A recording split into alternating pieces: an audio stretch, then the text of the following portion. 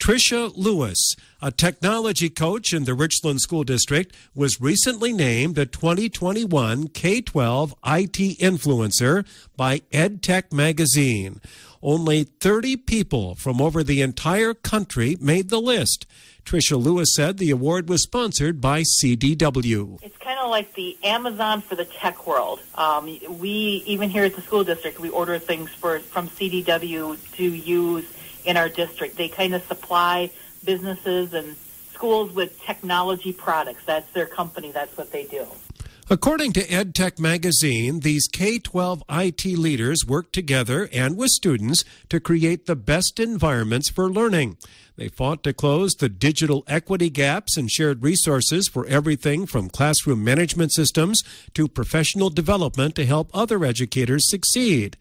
Tricia Lewis shared what she felt made her one of the top 30. I guess my biggest thing that I can say was going on is I'm kind of a big Twitter user, and my Twitter following has expanded quite a bit over the last few years. I mean, I've been on Twitter for over a decade, but it seems like just lately it's kind of expanded. And I think that's due to I've spoke at, several state and national conferences in person and online. This past year, I probably spoke at a different conference all around the United States, right from my office here at the high school.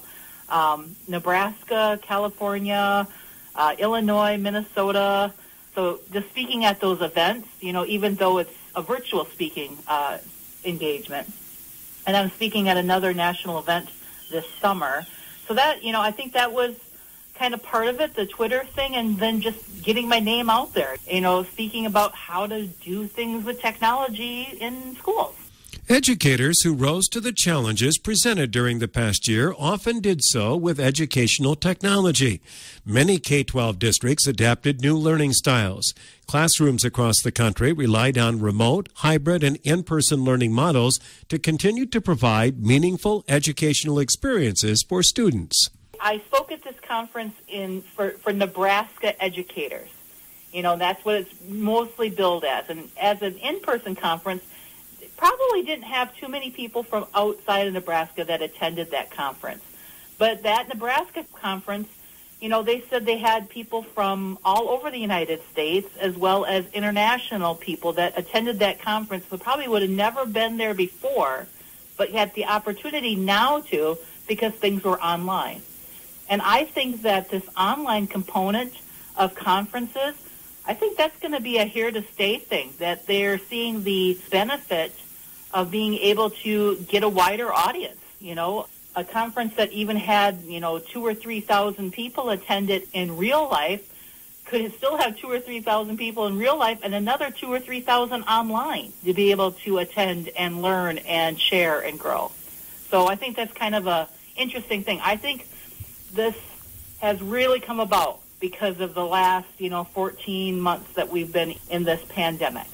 Tricia Lewis says that teaching evolved alongside classrooms as educators and IT professionals discovered innovative solutions. Lewis advocates for educational technology through her role as a technology integration professional for the Richland School District.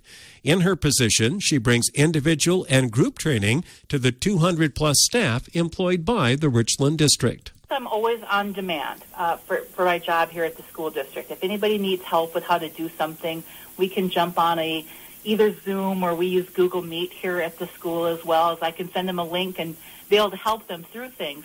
But I have had scheduled meetings that were noon every Wednesday. That's one of the benefits of having this Wednesday where we have this day of preparation and learning for staff is that we can keep our learning really evolving at a quick pace instead of just waiting for one in-service day that might only come once every 3 months. And so I had a series of different things that I was doing noon on Wednesday.